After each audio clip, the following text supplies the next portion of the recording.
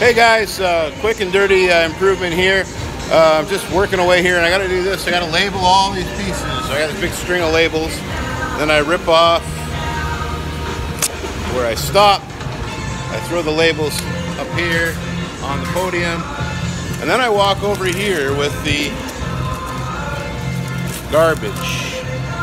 I've tried throwing the garbage on the floor. I don't feel good about that. I don't like the way it makes my work area look. So I went to Ben and I asked him, have you got an empty gallon can? And I think he said no. I think that's what he said. Not entirely sure. But what he threw at my head was I used a gallon bucket, screwed it up there. Quick and easy, just made a keyhole in it with a drill bit.